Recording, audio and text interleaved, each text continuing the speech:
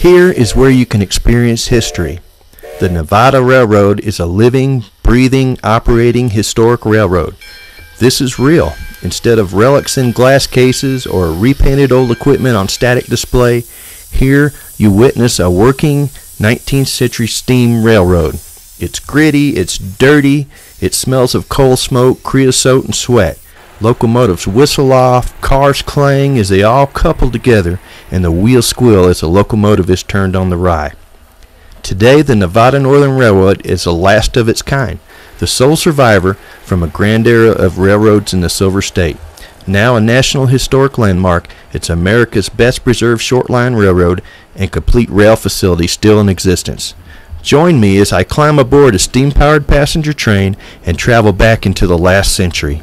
Everybody thinks that this is full of water, they're not. The water's around the too. Oh, okay.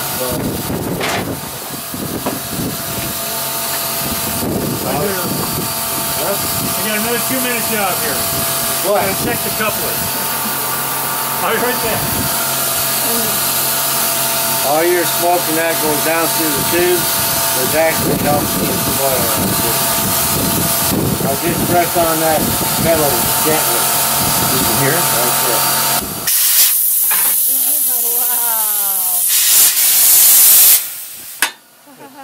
I'm going to give the first rule is that I'll show you the firebox. See, it's pretty deep. Going uphill, I got to hit all the way to the other side. Oh, wow. So I'm going to need you out of the way most of the time going uphill. Coming downhill, it's a different thing. We're all in a better mood. I'm not exhausted. Right.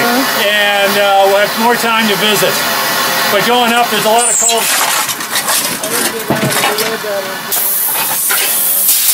I just can't get all the way back unless I got some room to swing it.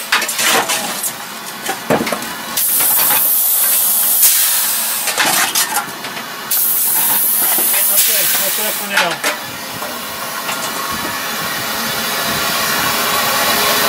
Anyway, as I was saying, Woodsy's going to have to stand over there. You got to stay out of his way, and Woods to stand over here. Okay. A lot of motion in here. So make sure you're hanging on. And do not hang your heads out the window. Now you can ask any questions you want. I might say just a minute. Sure. Okay. The crown sheet. The what? The crown sheet. This one here? You right there? The line. Okay. Now if you read that, I don't know if you can read it. Order number 34 and 42. Okay, but we should have 175 pounds of steam on there. Yes. Oh, so this is, both of these are the same. This shows the level of water in the boiler. So if it gets much above here, this is the throttle, if it gets much above here, then the water starts going in where the steam should be in the cylinders, and we don't want that. If it gets below this point right here, see that line? Yep. That's the top of where the firebox is. So if the water doesn't cover that, the firebox melts, 190 pounds, 170 pounds of pressure come in, it makes a mess. The engine will be ruined and we might live to tell about it, but I got it. so that's why by federal regulation there's 2 of these. To make sure that one don't work, you got to back up, right? Well, then I got this here to back up too. This will tell me what I got in it too. That's steam. And then this will emit steam into the injector. And there's a venturi valve that's forcing the water into the boiler. It uses the boiler's own pressure to push more water into the boiler through a venturi valve. Okay, I've got a few more coals to put on.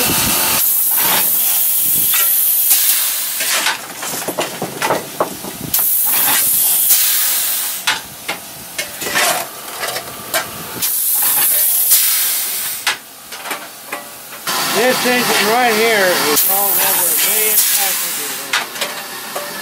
You can imagine. They used to haul school children from the school to the high school.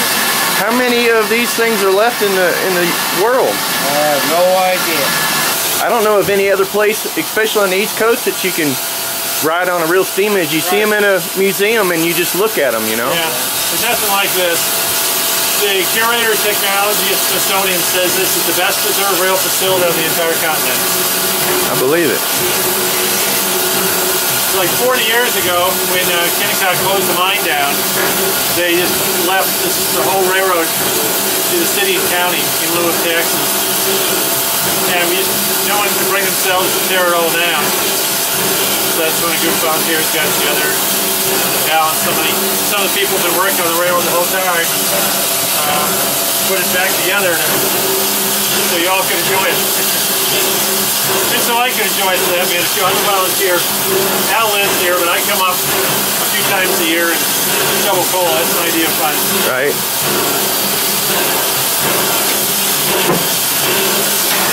Where do you fill her up in water? At the shop. We've always been on pressure water here. We had water towers up at Cherry Creek, but here we've always been on pressure water. Did you see the water column? Mm-hmm. Like I mean, it's still hooked to city water. With the boot on the end? And yeah, we fill up there occasionally. Okay. But then in the shop, we also have pressure water. Where's the tank? Oh, for the water. No, it's the rest of the tender that doesn't hold coal. Oh, okay. Oh, okay. So you got spare water to add in, huh? Well, that's where all the water comes from. Oh, okay. So when I operate this, it's forcing water from the tender. It applies the pressure and gets it into the boiler. And that one is adding water to the right here. So this is the primer, and this.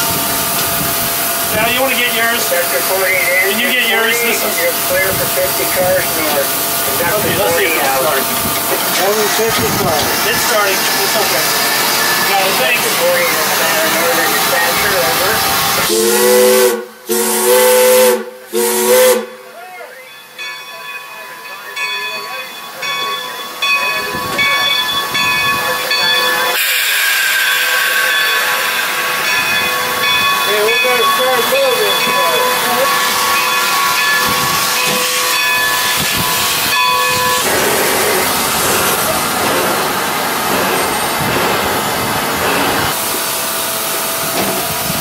Where y'all from?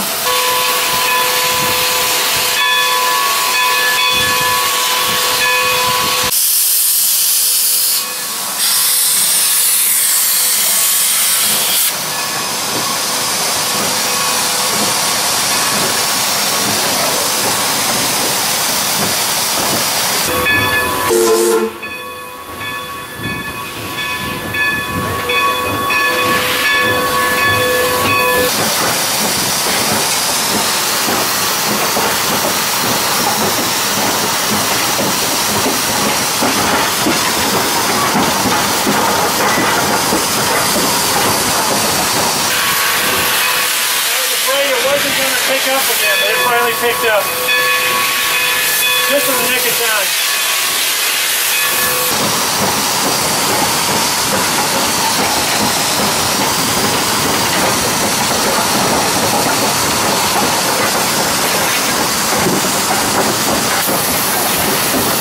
Switching rails.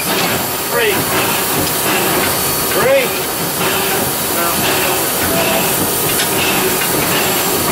2 cars.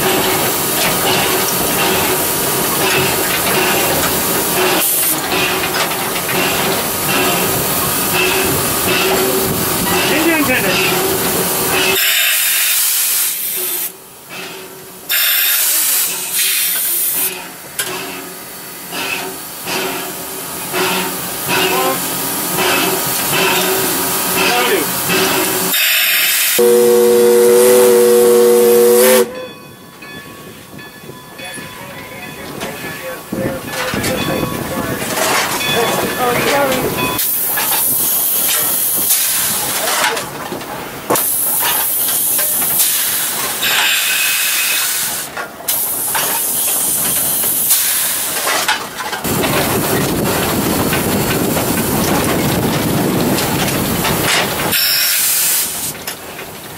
Black.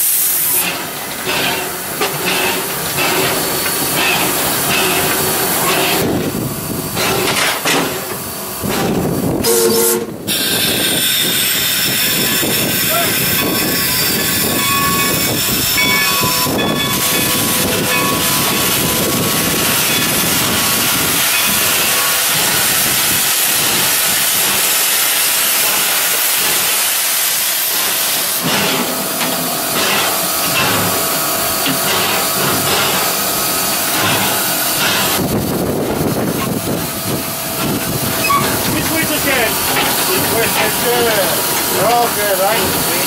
Okay. We're set.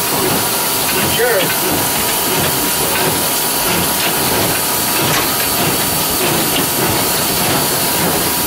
Crossing clear.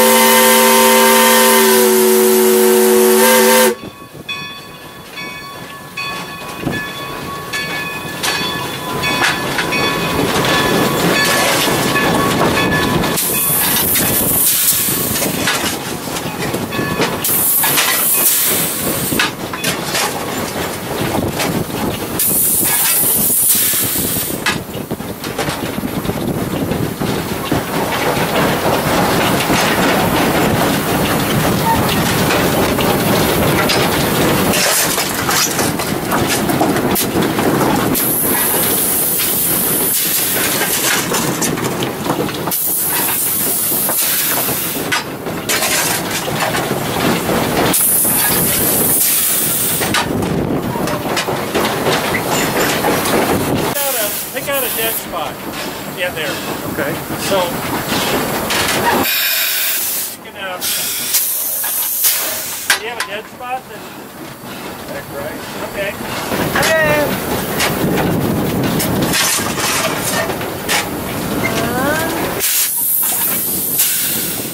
Make it.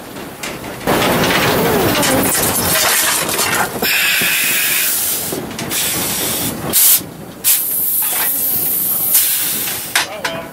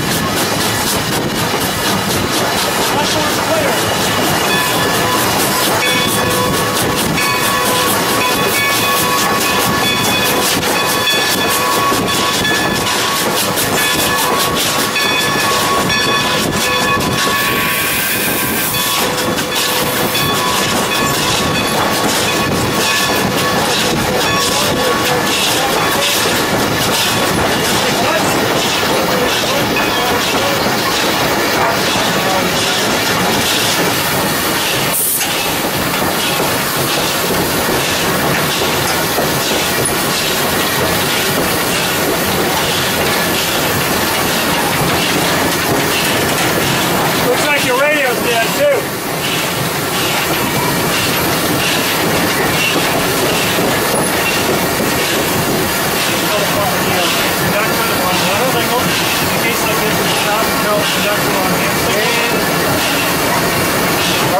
We're going here. According to the projector.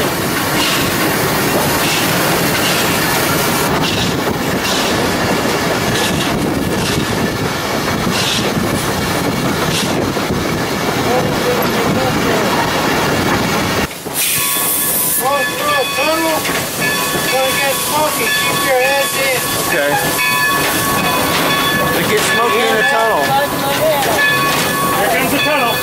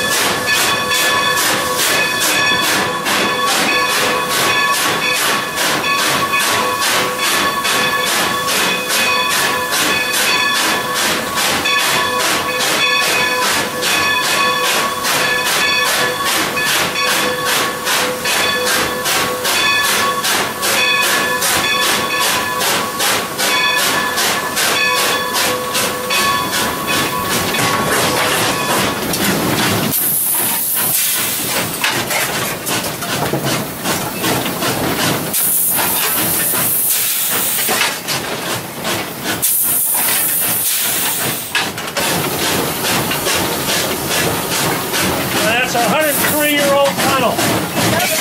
Wow. Yeah. Still missing many times a minute.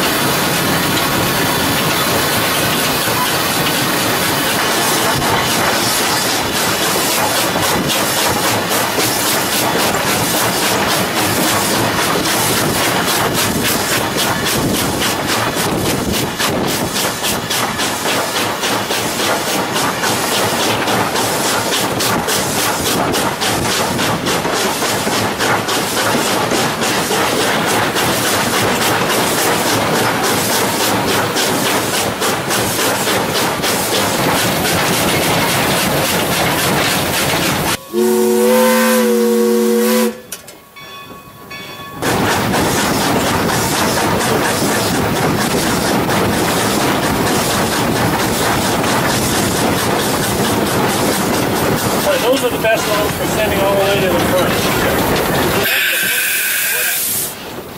Okay, it's possible to throw it so hard that it bounces off, and then it doesn't go to the end. It's a spot to go to the end.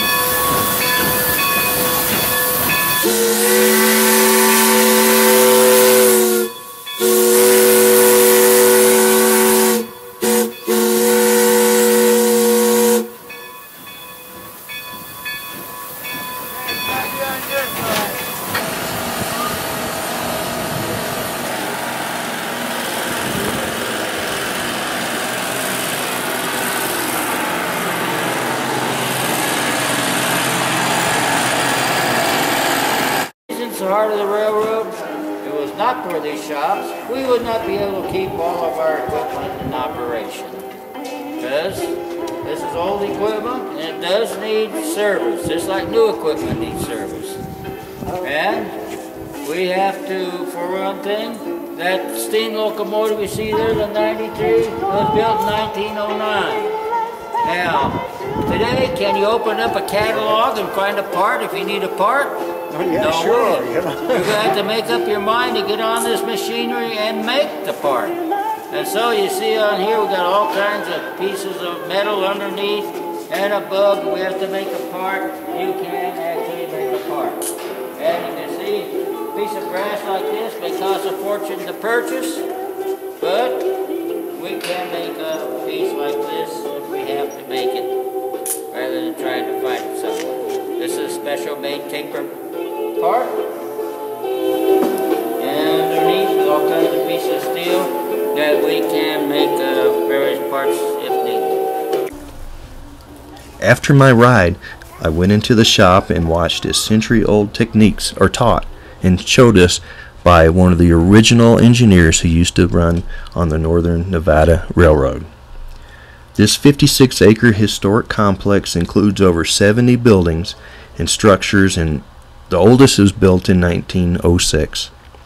The museum collection consists of 4 original steam locomotives, 6 original diesel locomotives, and over 60 pieces of original rolling stock. The oldest dates to 1872, when President Ulysses S. Grant was in the White House. I hope you enjoyed coming back in time with me, and it was a ride of a lifetime, and this experience I will never forget.